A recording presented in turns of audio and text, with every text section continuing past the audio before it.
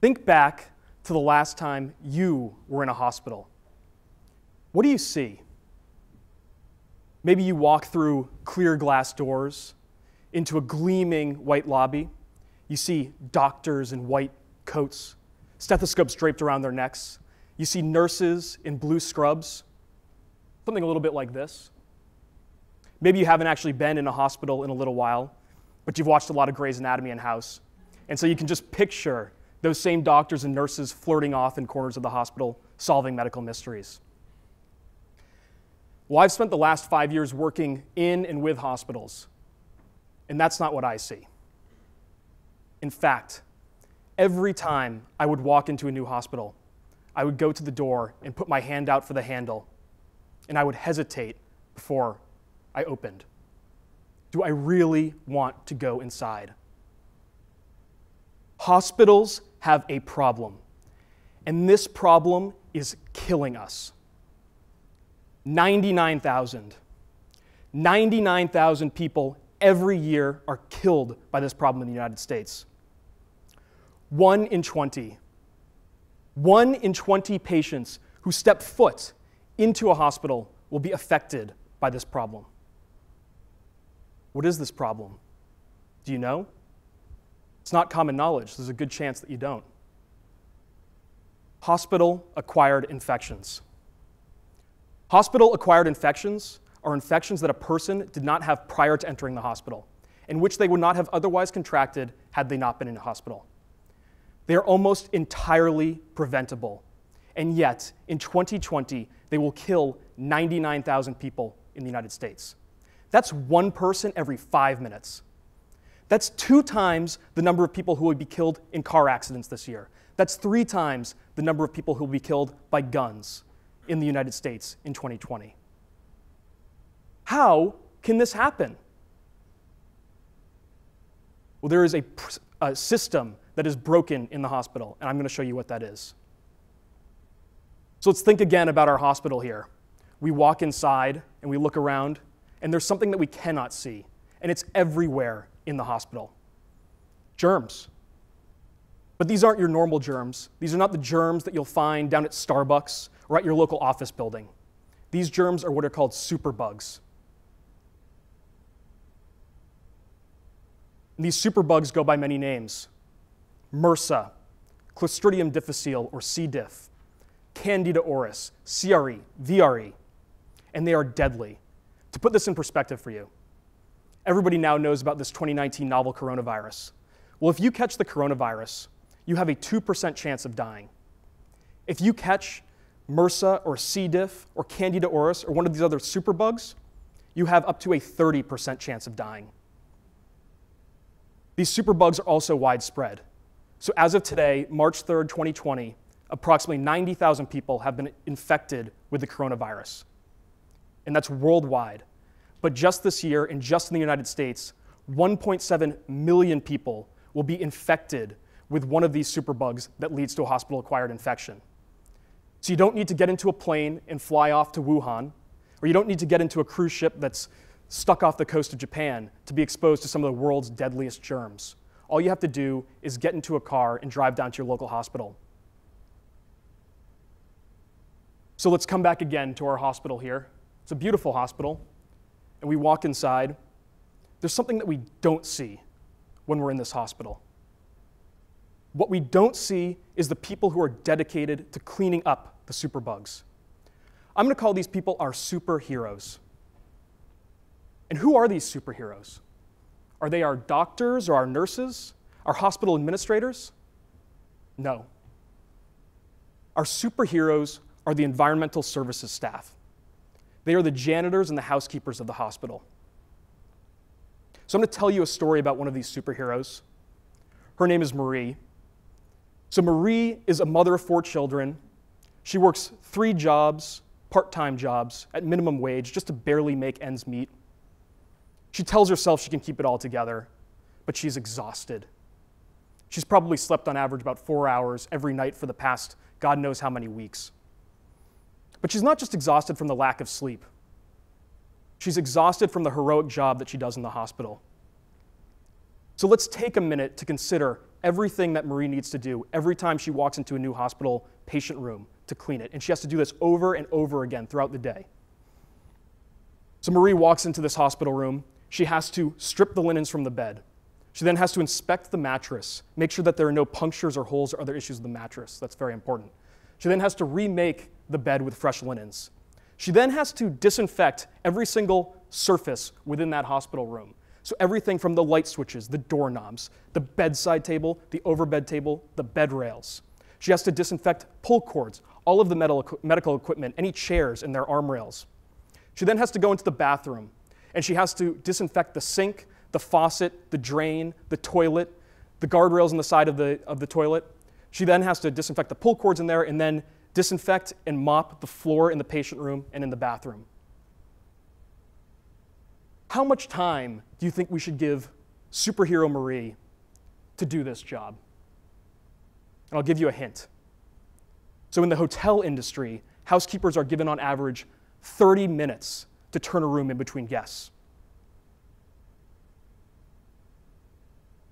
But hotels are not a critical care environment.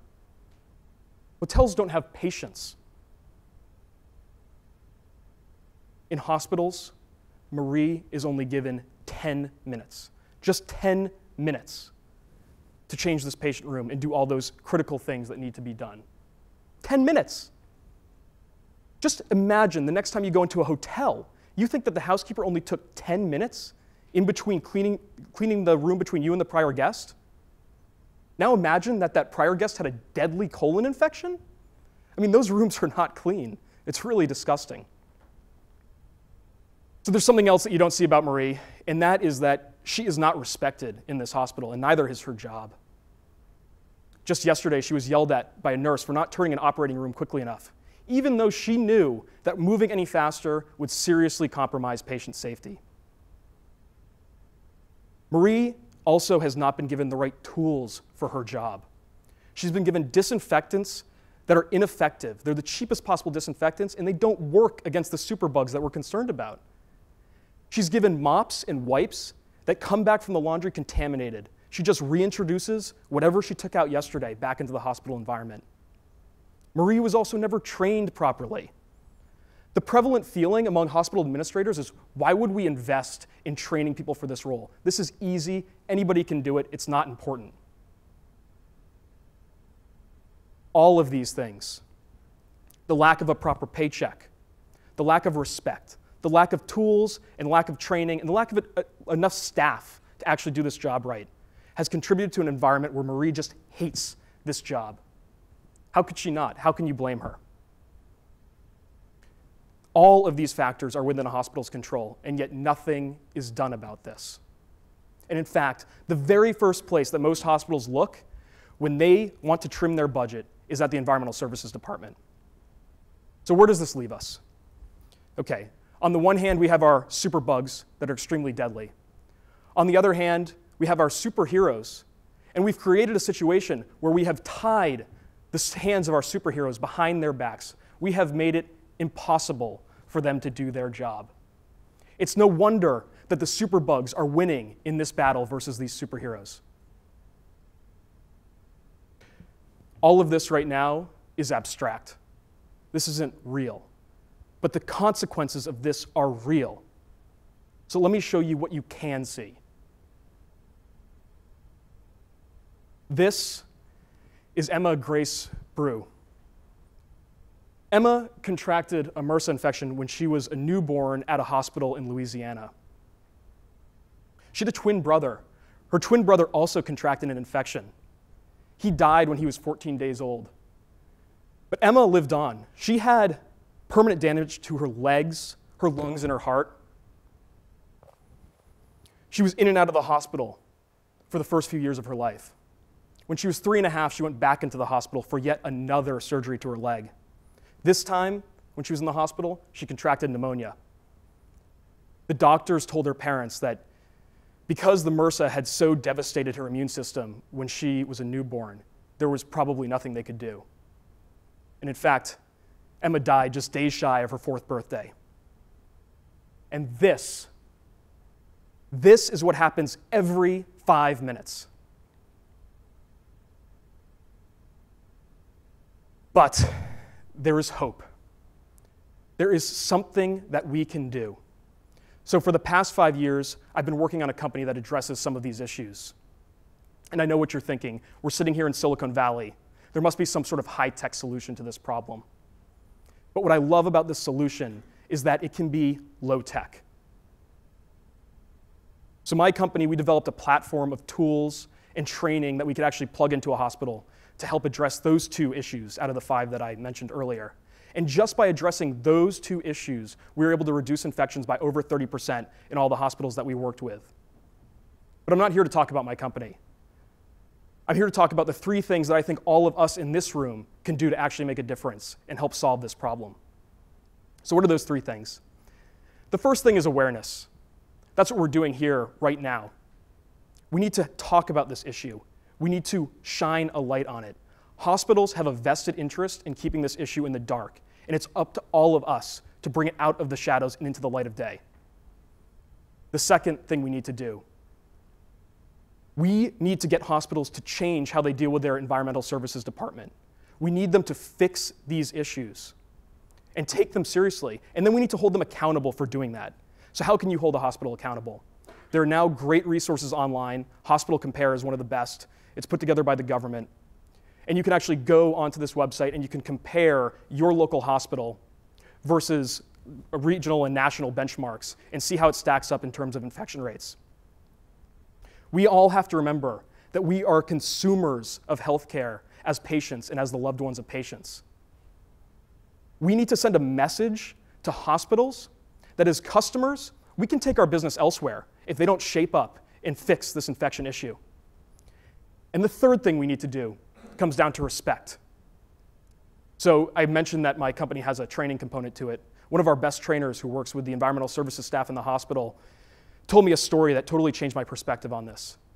And so he told me that when he would go into the hospital, he was having a lot of trouble. He felt like he wasn't getting through to these environmental services staff, to the janitors and the housekeepers.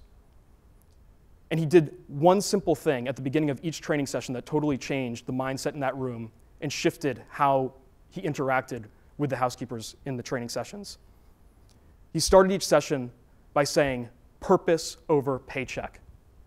Purpose over paycheck. And just those 3 things totally changed the dynamic. And I think what he did was he was showing respect.